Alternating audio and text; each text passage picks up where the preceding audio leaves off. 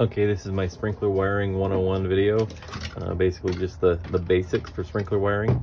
I've already got this wire cut as though it was for in the home, or not in the home, or wherever this is mounted, whether it be inside the home, garage, or outside of your house, or whatever.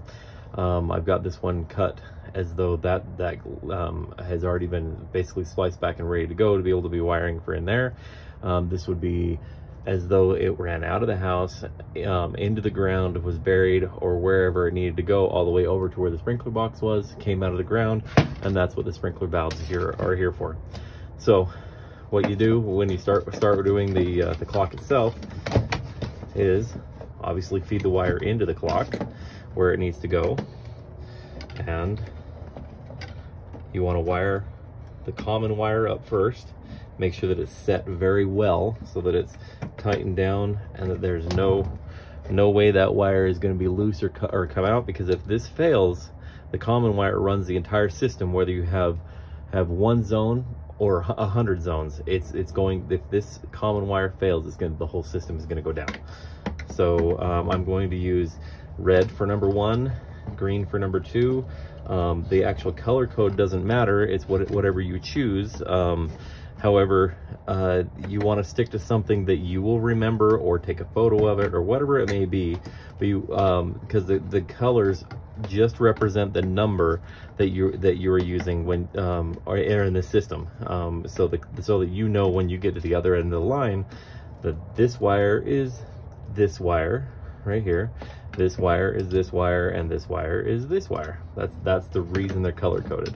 So when you do this, also make sure that you can see just a little tiny bit of metal right there. You want to make sure that you don't allow too much to be sticking out, because you don't want these to be able to arc. If you have this sheath cut way back, it gets shoved in there and it's sticking out too far. If the wires cross, it will arc, and that would be bad because you'll wind up shorting it out or running multiple zones at a time when you don't want them to. You can fry your clock or cause other problems to happen in the system. So it's not worth it. You want to make sure that your leads are not any longer than they need to be. These 2 wires are not going to be used because currently this is only going to be a 2-zone system. If I was to expand this into, say, for example, these will just be as though they were the front yard. We'll just assume there wasn't a backyard. If there was, then we could use those to be able to run to the backyard if we needed to. So that's the reason I folded those out of the way. So the way that you wire up the valves, we'll just assume these are in the ground, which they're not. Obviously they're sitting here on my bench, but we'll just put these in. So they're just so you can see that the solenoids themselves,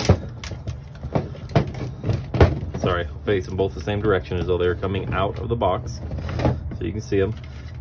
They're 2 different brands. Doesn't matter what brand they are, as long as they are all the same voltage, which all irrigation valves are the same voltage, so it doesn't matter.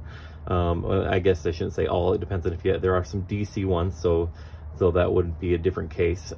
So what you want to do is grab 1 from each. The color does not matter. If it's colored, it's not going to be a problem. So what you wind up doing is you grab 1 from each, take it, twist them both together. Now if it's too long, you can cut it shorter, and then you grab this end, and that will be your common. So the common, like I was saying, in the field, is going to run everything. That gives the power to everything.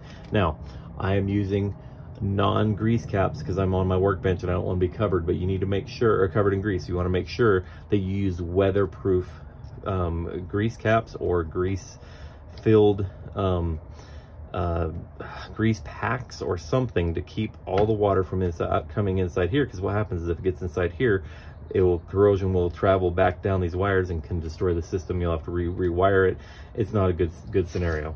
So right here, I'll go back and see number 1 right here is red. So I'm going to take number 1 and we'll call this one right here number 1. The gray one will be number 1. I'm wiring it up like this. So that's why the red wire is there, is to distinguish as red equals 1, green equals 2. So there I am. I grab the other wire that goes to this other one. And as you can see right there, it's too long. So I'm going to trim that a little bit shorter. The strands have separated, so I'm going to twist them together so that they don't come apart. Okay, you can wrap it around, but you don't have to.